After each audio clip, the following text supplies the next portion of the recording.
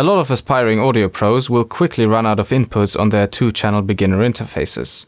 Now the logical conclusion is either to get a big rack unit or one of these.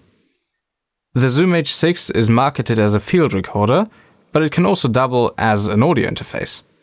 So you can record up to 6 channels either onto an SD card or directly onto your DAW. It features a ton of flexibility and is still easy to use, which is why I absolutely love this thing.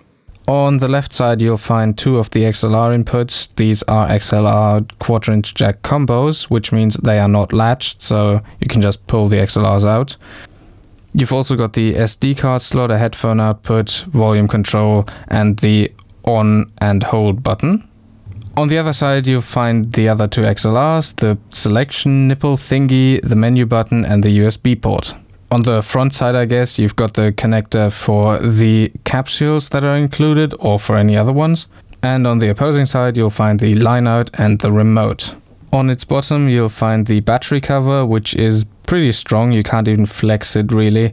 And the camera mount. It also has an OK out of 10 quality speaker. Generally, you will have more than 3 feet. I seem to have lost one. And on the party side of everything, you'll have 4 gain controls, which go a bit too lightly in my opinion. A pad control for every channel, all the record on buttons, play, pause, stop, back and forward, and the record button. The up to 6 available channels are good for small drum kits, small acoustic sessions, or even small orchestras.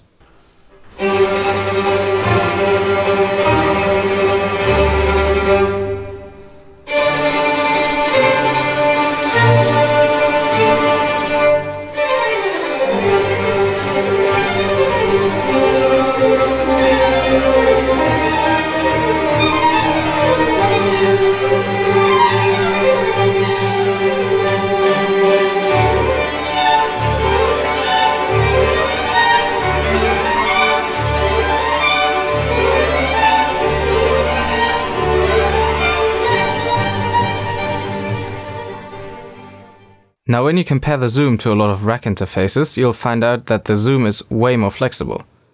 It just gets powered off AA's or maybe a battery bank, so you don't need wall power. You also don't even need a host device because it just runs self-contained. And also it can phantom power channels individually rather than in groups or just as one master switch for all channels. Everything about this recorder screams ready to go. Just grab a bunch of friends, go outside and start recording. Some say love, it is a razor that leaves your soul to bleed. Some say love, it is a hunger and endless aching need. I say but what about the preamp quality? Sure, a lot of more expensive preamps are way better than the ones inbuilt into this. But the thing is, the noise performance isn't really that relevant, because room noise and whatever your computer emits is probably way more than your preamp will ever put out. So just for giggles, we put up the Zoom against a preamp that is more expensive per channel than the entire H6. We also used a dynamic microphone, which requires a ton more preamp gain in order to really emphasize those differences.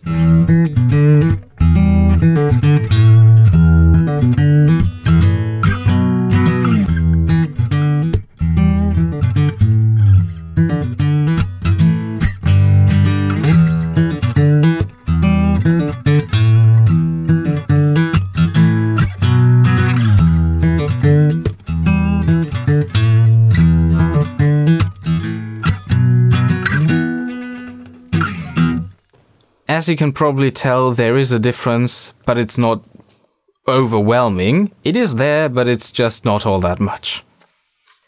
Now onto the negative. The Zoom H6 isn't all that great for reamping because you only have 2 outputs, and you'd realistically want at least 3.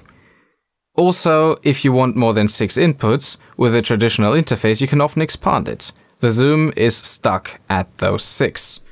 And also, if you want a high Z input, you will definitely need a DI box to do that for you. Now onto a couple of nitpicks with this device. It has only got one SD card slot, which means that if the SD card fails, which, trust me, they do, all your data is gone. An SD card can't be recovered like a hard drive can. Also, if you want to charge your batteries, you're going to need a charger for them.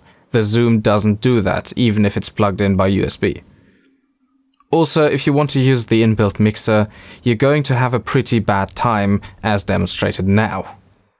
Okay guys, I'm just gonna set the mixer for this track. Don't worry about it, it's not gonna take too long. I'll just go over to like this track and I'm gonna mute it. Okay, it's going. It's going down. It's going down further. Don't wait for me. It's not gonna take that long. Yeah. Okay. This track's now fucking muted. That's pretty good. Nice. I'll just switch over to the other track and mute that as well. Yeah, it's going down. Still going down. It's gonna be down soon. Alright, that's pretty good. I'm gonna now switch over to the other track. I want it hard pin to the right. Don't worry about it, it's gonna be very quick. It's not gonna take that long, is it? Oh no, it's super quick. It's the fastest mixer I've ever seen in my fucking life. Finally, file management isn't all that great, because renaming takes ages. Okay, hold on, I just need to rename this project. I'm gonna switch to like a lowercase some letter. Don't worry about it. I'll soon be done. I'll soon find the letter. Okay, this can't take this long. Don't worry about me. Don't wait for me. I'll be done soon. In conclusion, there are a lot of reasons to buy this as an interface or as a complement to your interface.